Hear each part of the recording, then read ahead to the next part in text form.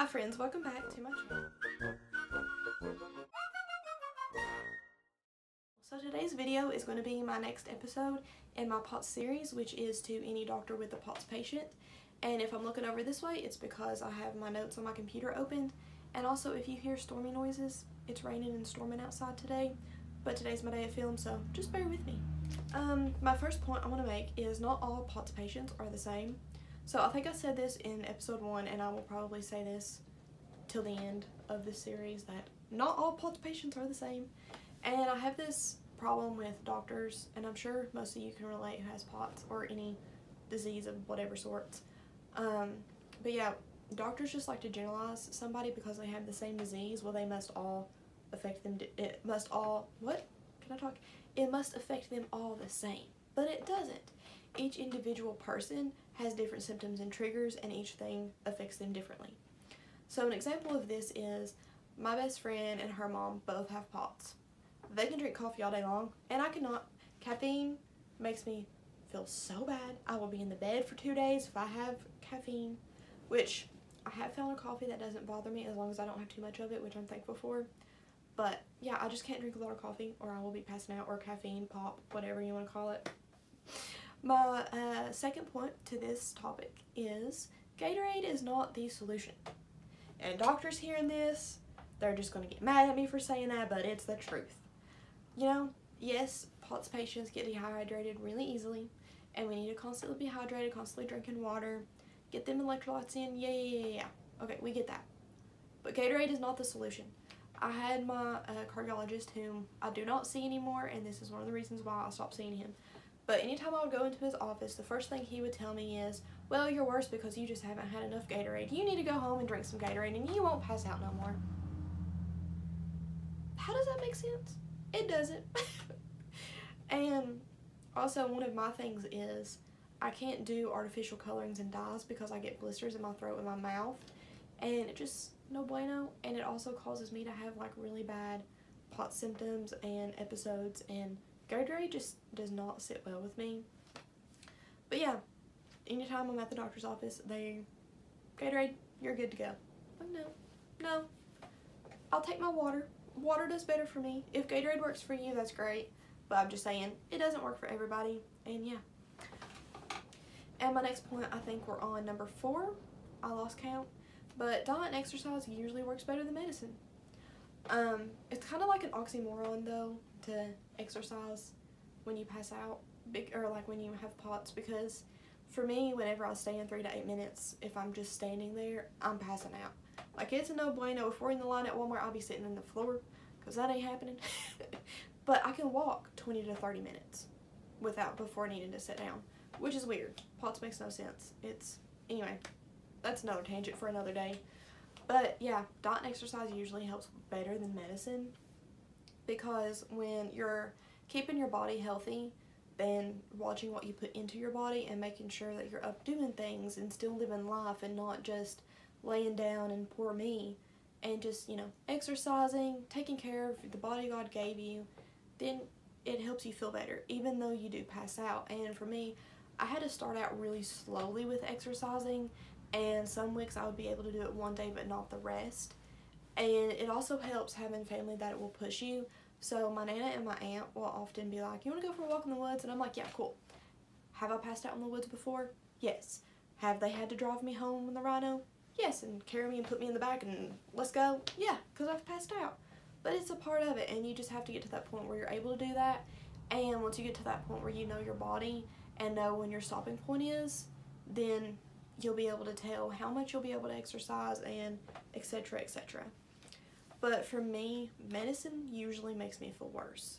I've had doctors prescribe me multiple different medicines. All of it has the same outcome, and I have a pretty severe allergic reaction.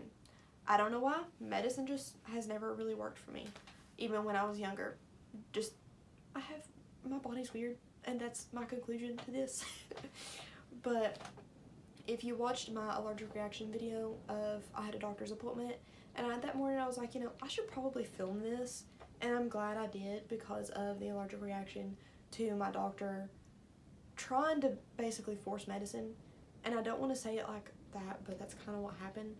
But we was in there and he asked me what medicines I was on. I was like, you know, I'm not doing medicine. I got off all of them. And he's like, well, you need to be on something. You need something that'll help you. And I'm like, yeah, but medicine ain't it. Medicine just doesn't sit well with me. And he kind of just was like, okay, well, I'm going to prescribe you this. And I'm like, I've already taken that. And this and this and this is what happened. And I said, you can prescribe medicine, but I'm not going to take it. And then he was like, okay. So then he's like, but you're in here for your migraines. You're going blind. Let's try these shots. And I was like, I haven't tried that before. Let's do it. Whatever. If it happens, it happens.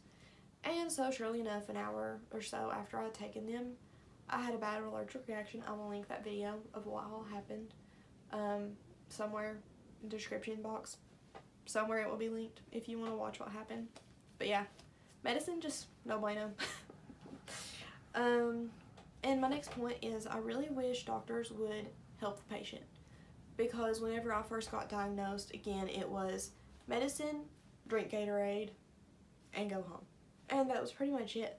And I didn't know any sources of where to go to, information to find, even on YouTube. The reason why I'm doing these videos is because I couldn't even find good videos on YouTube to help that just really went into the depths of POTS. And that's kind of why I'm making these videos, is because I didn't have anywhere to turn to help, basically. It's kind of like me and my mom against the world with the whole POTS journey. And around the first 6 months, it was just really hard, you know, figuring this out, figuring out what to eat, figuring out what not to eat, figuring out what to do, figuring out what not to do. Oh, hey, I see my Nana. Hi, Nana. I wonder if she can see me filming. That'd be awkward. She's looking at me. Okay, anyway.